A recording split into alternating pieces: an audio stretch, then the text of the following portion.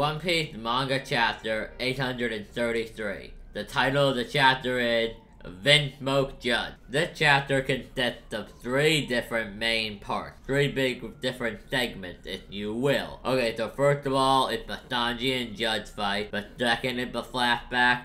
And the third is the very end. The Sanji and Judge fight is amazing. It is very well written. I enjoyed it a lot. The choreography is amazing. Sanji's dad is a cheater. He does use weapons a lot and technology a lot in combat, so we can't really gauge his power too much. He does know hockey because he does compliment Sanji and say that he didn't think a brat like Sanji would be capable of using hockey. So he obviously is underestimating Sanji throughout the fight. I love that electric shock attack. I thought it was like the electro attack. I loved that. I loved the thing where he does his wall, and all the people get in front of him. He takes the spear, he runs it through them trying to stab Sanji. I love that. The whole fight was amazing. However, in the end, he does end up taking Sanji out. Now, why don't we move on to the flashback and my thoughts on that. So, in the flashback, we see the 3 boys, Yonji, Ichiji, and Niji, teaming up on Sanji. Apparently, the 4 of them are quadruplets. Yeah, not triplets, not twins, but quadruplets, and they were all born on the same day. So I would assume that when the mother was giving birth, it went something like the first one popped out, and he was like Ichiji. Second with Niji, third with Sanji, and fourth with Yoji. That would be the assumption I would make, but I could be wrong. But so his brothers are picking on him, like beating him up because he was making food for the commoners. He was cooking for them, and they were talking about how he had royalty and how he shouldn't make his hands dirty by cooking food for the commoner filth. It actually sounded, the way they talked made them sound a lot like the Tenryubito. Not as, like, high tier, like, they still don't mind breathing the same air as the humans, but they definitely do think they're superior to the commoners. And Sanji just doesn't really, he tries to hit one of them, he gets his ass kicked, clearly weak. Then Judge comes in, and this is where we get the big shocker about how bad of a father this asshole is. Okay, so Judge comes in, and he looks at Sanji, and Sanji's like, help me, and he's like, why the hell would I do that? You're useless as a warrior, and you're weak, and you're a stain. He is a stain on our family name. Like, nobody cares. Riju, who is becoming like a fan favorite, like a lot of people really like Riju right now, I think she's actually kind of sweet, was laughing as Sanji was being insulted. And you're insulted. Then we skip. Now, before I talk about the next set of events, like the ending, I do want to mention that Sanji's mom was not shown in the flashback at all. Now, she has 4 children at once. Childbirth isn't easy. I know, childbirth is something that is a very, like, dangerous process. Like, women do die when they give birth, and sometimes they die when giving birth to just 1 kid. So it is very possible maybe she couldn't handle giving birth to 4 kids. And she died, during childbirth. But let's be honest, the chances of that are very low. There's probably a lot of a darker secret to it. I have a video I plan on making about some things that could have to do with Sanji's dad and maybe her supposed death or her supposed maybe having to leave. I'm not really sure, but I do definitely think it has something to do with Sanji's dad, Judge. But now what I want to talk about is the next thing with Riju. So Riju is help bandaging Sanji up, and Riju being really nice to Sanji. She could just be trying to butter him up, but she seems like she legitimately is a caring older sister, but then again, you never know. But she's being really nice. She's even complimenting him, like, I never would have thought you would be such a beast. I never thought you would be so powerful, Sanji. She's complimenting him. I really liked this scene. And then this is the part where we see Judge come into it. Judge comes in, and they start arguing.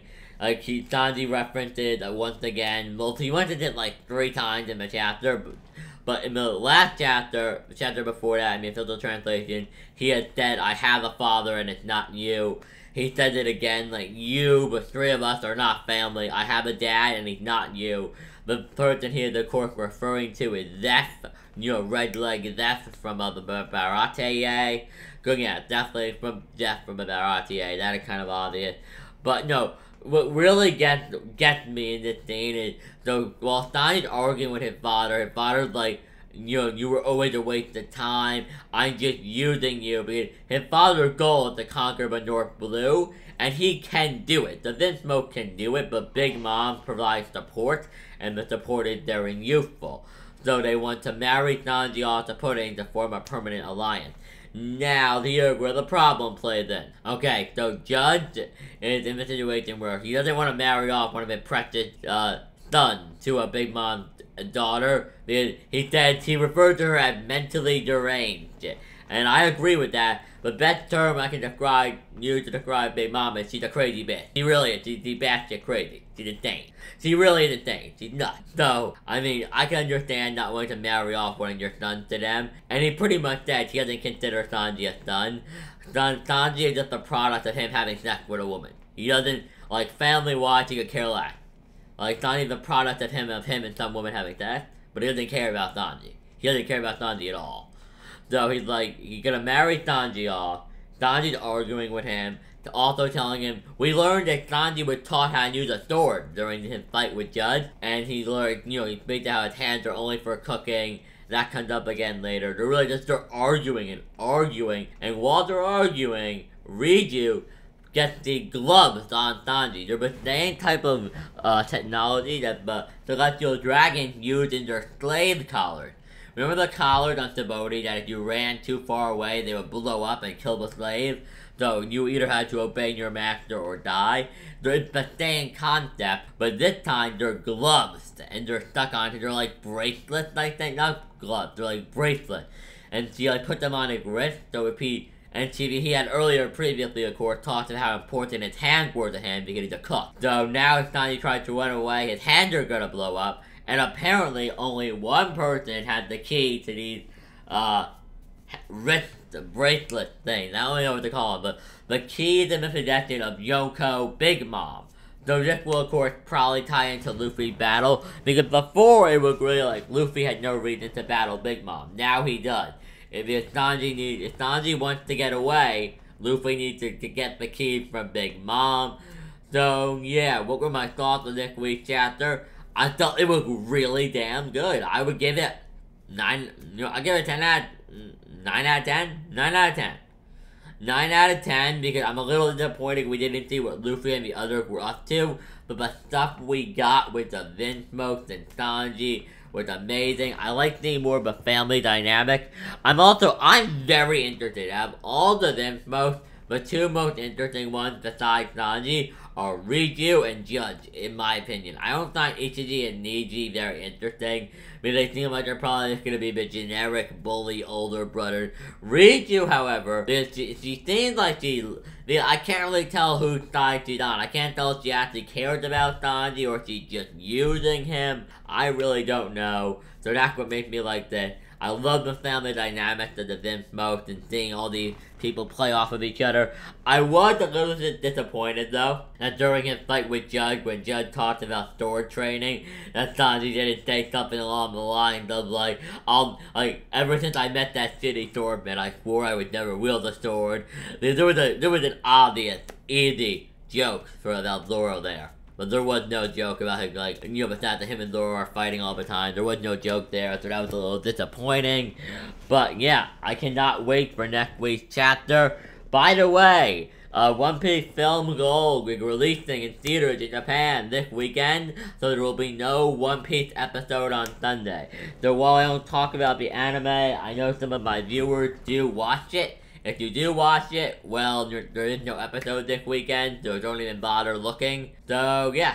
Hope you guys enjoyed my review of One Piece Chapter 833. I look forward to making some videos about the content in this chapter. And, if you enjoyed the video, please leave it a like. Subscribe for more videos. I review the One Piece chapters every week. I also react to them. My reactions should be on my channel already by the time this goes up. But above all else, guys, have a great day. This is One Piece Nation, signing out. Peace.